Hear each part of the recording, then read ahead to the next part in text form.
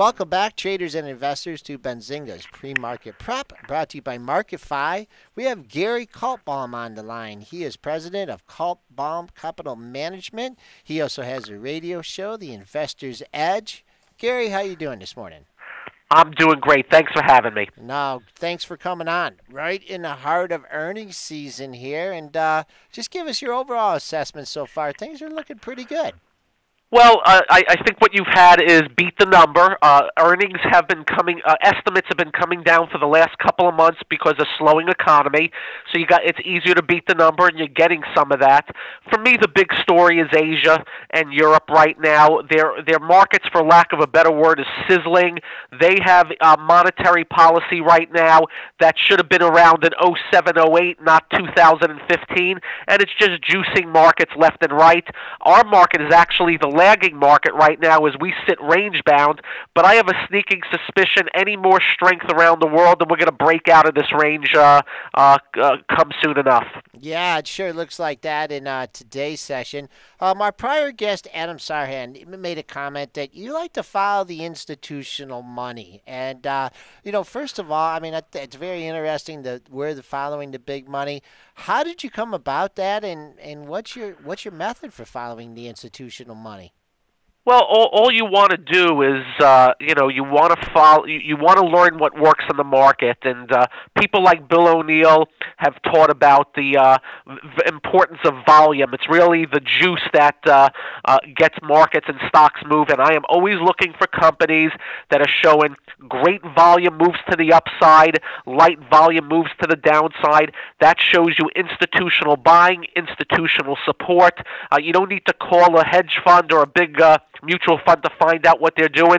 You could just see it at the bottom of a chart with a big line sticking out in the air, and I can tell you, 9 out of 10, every big winner out there, in history, has started with a big jump in volume, either on a daily or a weekly basis. So, my scans start with price and volume every day. And conversely, if you see the volume kind of taper off too after a big run, does that prepare you for a little bit of a pullback or vice versa? Yeah, but after a big run, if volume tapers off, but price acts properly, goes up 10%, pulls back 3 or 4%, and volume contracts, that's all good news. It just means the stock is petered out, and it doesn't mean sellers have got the upper hand. It just means the buyers are out of the way for right now. That settles down for a little bit and then turns up again. And what we typically look for, and we live by it, is the 10-week/50-day moving average for pullbacks. It is the place where the big money crowd stands up and defends it. In my office, I have charts, 50,000 charts printed out going back 30 years, studies of this, and it works just uncannily throughout good markets and bad markets. So we're all constantly looking for names like that. And by coincidence, or not by coincidence, you had a lot of stocks pulling into the 50-day moving average on Friday, and it looks like they held pretty well. Okay, and just some individual issues that have been meeting this criteria as of late? Well, my growth stock list right now gets headed up by Netflix with that big, gigantic gap up on its earnings report. I wish they had better earnings as earnings were down, but the market's looking forward, so that's right up there. Monster Beverage, which has had a series of moves to the upside and literally sit tight for a few weeks and then moves to the upside, what I call them stair steps up. That's on the list. Harman Industries is another HAR, which came right off the 50-day moving average in the last couple of days. Just keep in mind some of these report earnings real soon, and that could change the playing field. But there's enough out there that's working pretty well, and just keep in mind things will tend to change during earnings. What's been great may turn bad. What's been bad may turn great, just depending on how the market receives the earnings. So take your time, go slow, and I'm never an advocate to buying right before earnings. No, wait for the dust to settle. Absolutely. The worst performing stock on the Dow Jones the last 2 years, IBM here. Technically, tried to go a breakout yesterday. Good numbers on the top line, missed on the bottom line. Big volume yesterday on an update. Give us some back. What's the institutional stance on IBM? I mean, we know Mr. Buffett's in there, but what else? What's your take on IBM? The only good news I can give somebody who's looking at it is that it seems in that 155, 160 area, you got some pretty darn good support over the last 6 months. My biggest issue with IBM is their accounting and how they engineer around it. Again, and I've been talking about IBM for 2 or 3 years about their accounting. You have an issue here where they report earnings that were up 9, but revenues down 12%. How does that happen? Major buybacks, lower tax rates, all kinds of things they do every quarter.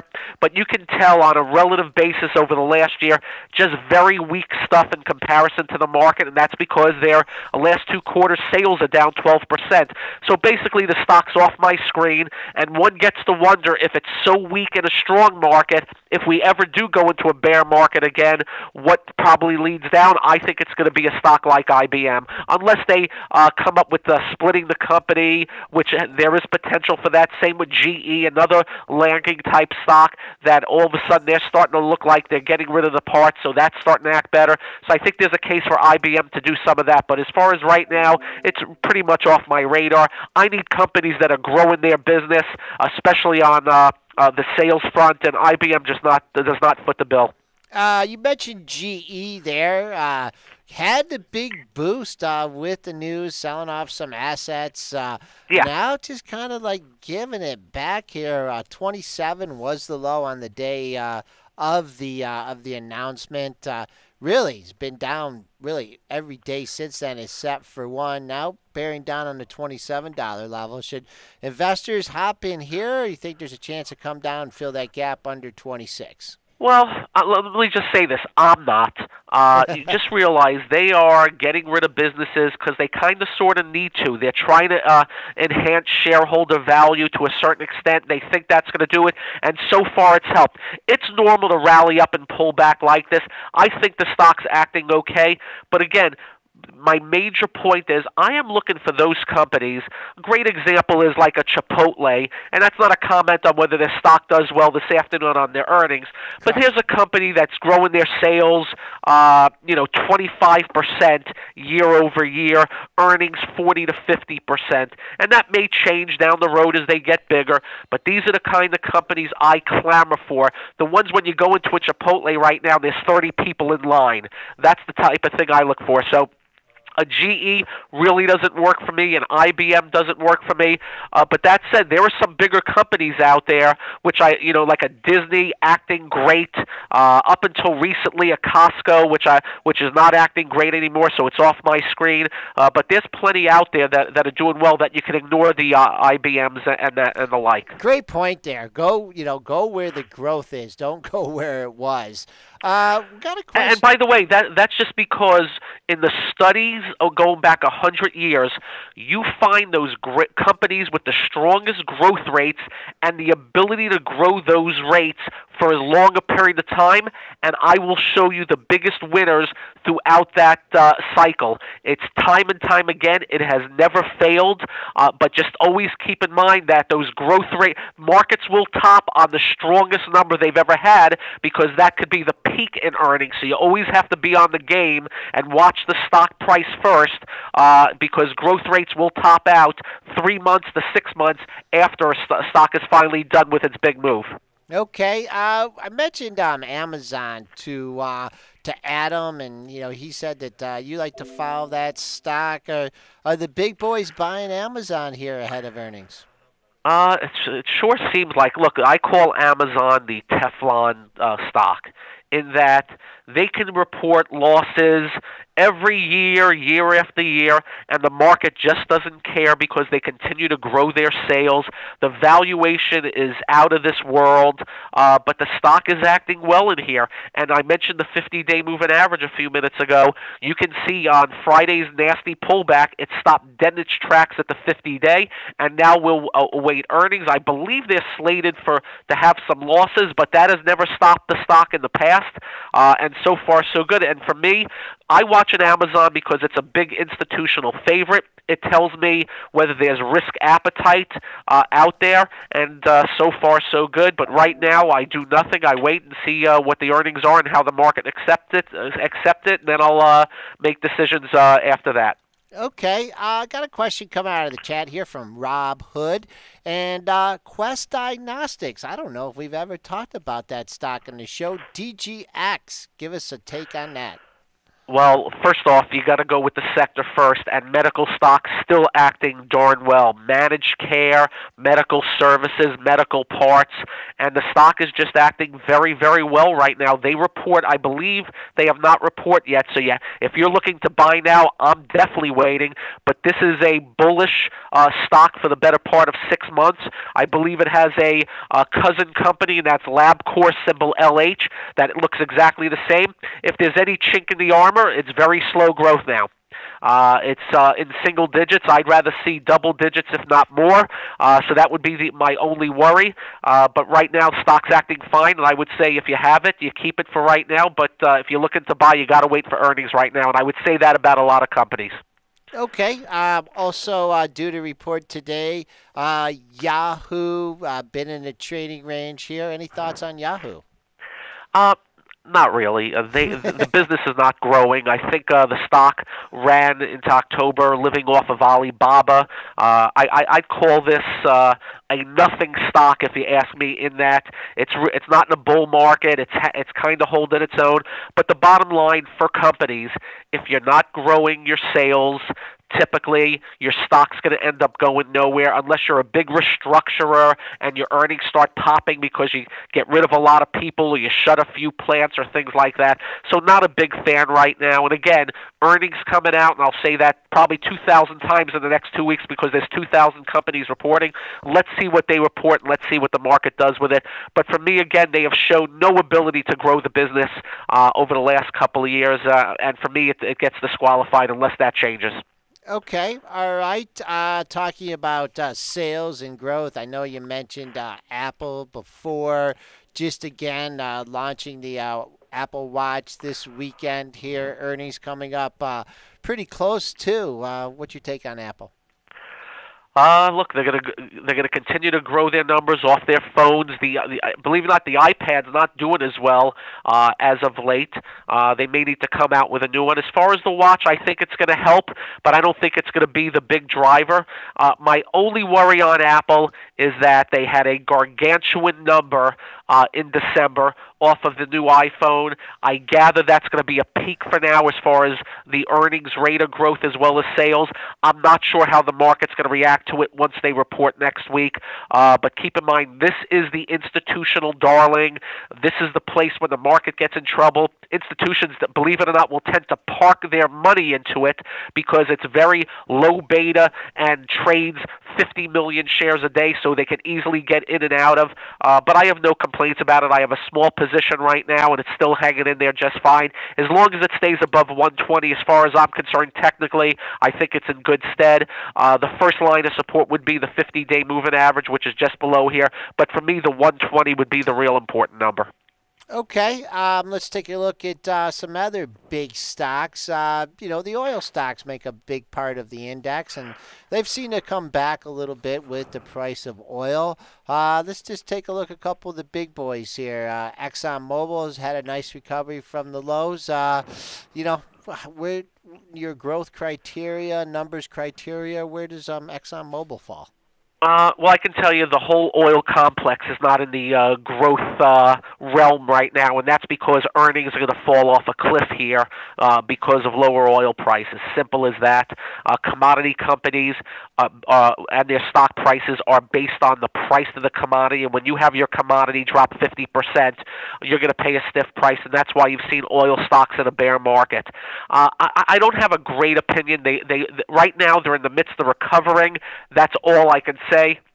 And when I say recovering, after 40-50% drop for a lot of names, Exxon less because it is the lowest beta name, so it'll go down less and it's a bigger name. But I'm not in there accumulating any shares right now. I want to see some retesting, and I need to see currencies change a little bit. If the dollar stays strong, I don't think oil's going anywhere to the upside. We'll have to see the dollar get weak before that occurs, and I haven't seen that just yet. Okay. Anything else that's fallen into to your growth sector radar here? I mean, I'm not going to ask you about stocks that I know aren't growing or flat anymore. You can ask me about anything. The big thing out there, and I've been talking about this a lot. This is just a word of caution, and I have put out reports on it ad nauseum. There have now been 140 biotech companies that have been brought public over the last 2 to 3 years with no sales. Now, notice I didn't say no earnings. I said no sales. That is going to be a disaster in the making once the bubble bursts, and it has not happened yet, meaning they can still double and triple from here. You can get a $2 billion market cap biotech with no sales double. We saw it in 99. I'm just letting everybody know when the music stops, valuation and value will matter, the curtains will come down, and all these biotechs that basically, some of them aren't even in stage 1 for their drugs, and they're still trying to develop drugs and have these valuations. There's going to be some heck to pay. So very important that all your listeners and viewers pay attention if they're in that space, because again, once it ends, it is going to end badly, and some of these stocks, just on precedent, we've studied this intensely, many hours, we've gone back to 99 and other bubbles, they will drop 50, 60, 70, some 80%, if not more, so just be very careful. Right now, they're still acting fine, and I wouldn't doubt that they go higher first, but we're paying close attention for the day it ends, because I think there's going to be a very, very great short opportunity when the time comes. And are you talking, I mean, there's a lot of them that come public and they're different, but you have companies like, Biogen. I mean, No, this has nothing to do with Biogen, okay, Amgen, Celgene, Regeneron. I'm talking about the companies that have come public that you've never heard of. When you go look at their sales and earnings box, you not only see your gargantuan losses, you see not one sale, not $1, which means they're burning through cash. You're seeing a ton of secondary offerings out of these companies because of the burning through cash, and the only reason they're able to do the secondary offerings is because investors are still clamoring for them, and that's why they're still able to bring some of these companies public. And I've gone in depth into some of these companies to see what they have. Some of these companies are years away from even having a drug, and they're trading with $1 billion market cap with no sales. So to me, that's where, besides the bond market, which is the biggest bubble in history, the mania right now is in the no sales biotech. So just be careful. But we will alert everybody on radio and in our reports when we think the times come. We're not sure we're there yet. Okay, you just made an interesting comment there about the biggest bubble in history, the bond market here. And just go the basis. I mean, do you think there's just a bubble because of the amount of people invested in the bond market, or do you actually think interest rates are going up sometime this year? Central banks have spent $14 to $15 trillion buying their own bonds in order to bring interest rates down. They have killed the two-way trade in the bond market. I am seeing prices, especially in the junk market, that are just ridiculous. Companies that used to yield 9% are now yielding 4%. You have countries that are debt-laden up the wazoo that have negative interest rates. And if there's anything we know on Economics 101, the more debt you have, the more you have to account for it when somebody lends you money by paying them a higher yield, but all these central banks have gotten in the way. Now, they may go to $25 trillion spending to keep interest rates down, but eventually that is another place where the music's going to stop, things will get normalized, and I think you just got to be very, very careful. I would not go long in buying anything. Of course, you can't even get anything if you do. Just be very careful. When you have central banks spending all this kind of money, eventually that's going to end. Maybe it's 2 years, 5 years from now, but when it ends, I think it's going to be a doozy. That to me is where the most gargantuan bubble we have ever seen, hiding in plain sight. Okay, and boy, that could be bad for the market then. Eventually, but again, I don't think we're there yet. For me, as far as markets, two things have to happen for me to get really bearish. Number one, you got to break moving averages, first the 50, and then the 200-day, which is the long-term moving average, and then we have to lose what has been leading in the market, and that hasn't happened either. And that is the semiconductors, the biotech, and a lot of these growth names that I mentioned. If we start losing them, then we'll start talking. But so far, all corrections have been nominal to say the least, and we're going to ride this thing out for all it's worth, but keeping a close eye because just remember two things. We haven't had a bear market of consequence in 6 years, and we haven't even had a correction in 2.5 to 3 years, and that's because of central banks, and that's to be watched closely because I think the next time down could be a doozy. I don't think we're there yet. Okay, we've been on the line with Gary Kaltbaum. He's president of Kaltbaum Capital Management, joining us here on Benzinga's Pre-Market Prep. Great, Gary, great information. Thanks for coming on. We'll speak to you again soon. Appreciate you having me. Thank you.